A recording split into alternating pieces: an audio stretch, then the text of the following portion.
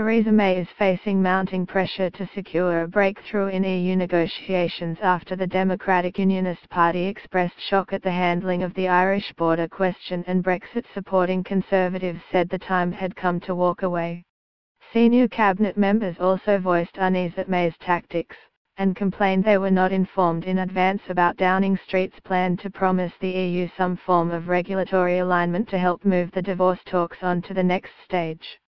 Sources warned that key Brexit supporters in May's top team would object if they believed that anything was agreed that could limit the UK's ability to diverge from the EU in the future. On the day after May was forced to step back from securing a deal on divorce negotiations after a last-minute intervention from the DUP.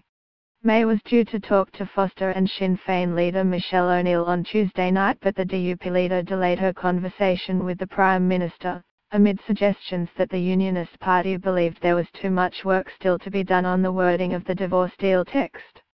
Senior cabinet sources revealed that discussions of May's recent inner cabinet on Brexit talks had covered the question of how to calculate the divorce bill and questions relating to the European Court of Justice but not regulation and the Irish border. And it was even suggested that David Davis only saw that the word alignment, which caused much of the controversy, was added to the text on Sunday evening. A Whitehall source insisted that simply reflected how late the text was being worked on. The Brexit Secretary was called to address MPs about the issue on Tuesday in an urgent question from Labour's Keir Starmer. He tried to reassure the DUP, on whom the Tories rely for votes, by promising that any Brexit deal that applies to Northern Ireland would also cover the rest of UK.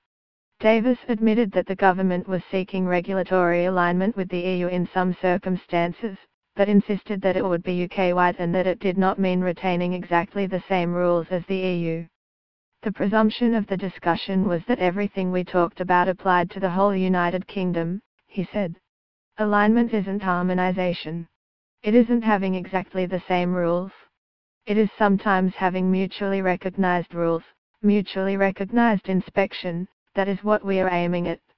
The phone call with Foster, which Downing Street said was due to go ahead, had not been agreed with the DUP, and the party was reluctant to go ahead without an agreement on the text. The Guardian understands that there remain fundamental disagreements about the wording on Tuesday, with radical surgery required to make progress. Sources revealed that the Irish government had requested that the text include a section on what might happen if there is no trade agreement between the EU and UK, and so the Irish border becomes difficult to solve. In those circumstances, which Downing Street sources said they believed would not happen, May was willing to offer some alignment.